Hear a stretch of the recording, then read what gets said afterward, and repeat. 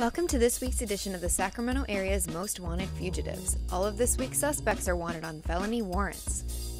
First up, we have Aaron Fuimano. He's wanted by Sacramento police for possession of a firearm by a felon. Police say that during the search of a residence for a homicide suspect, officers discovered a .40 caliber handgun with an extended magazine in Fuimano's room. He has a few tattoos, MUA on his left forearm, his last name across his upper back, the name Ashley on his upper right arm, and AIGA on his lower right arm. He's been known to frequent Button Court in Sacramento.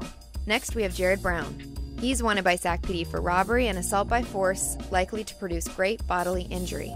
Police say that on May 7, 2017, the victim was visiting friends. A sideshow was in progress next to the house. The victim was standing outside of a vehicle when Brown approached him. Brown asked the victim what he had in his pockets and reached for them. Then he punched the victim in the face. The victim fell to the ground and Brown continued to punch and kick him. Brown's last known address was on the 9500 block of Emerald Park Drive in Elk Grove. Next, we have Andrew Stiegel, also known as Andrew Gassaway.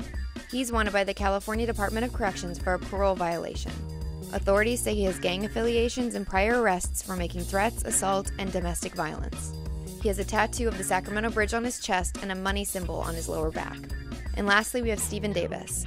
He's wanted by Sacramento police for robbery and elder abuse. Police say Davis befriended his 85-year-old victim in late 2018. Over 3 or 4 months, he borrowed about $23,000 from the victim, and later attempted to get an additional $35,000 from the victim, but he was stopped at the bank.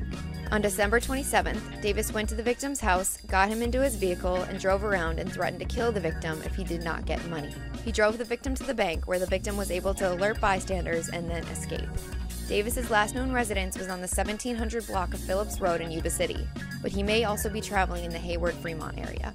If you have any information about any of these people, please call 800-222-7463 or report online at crimealert.org.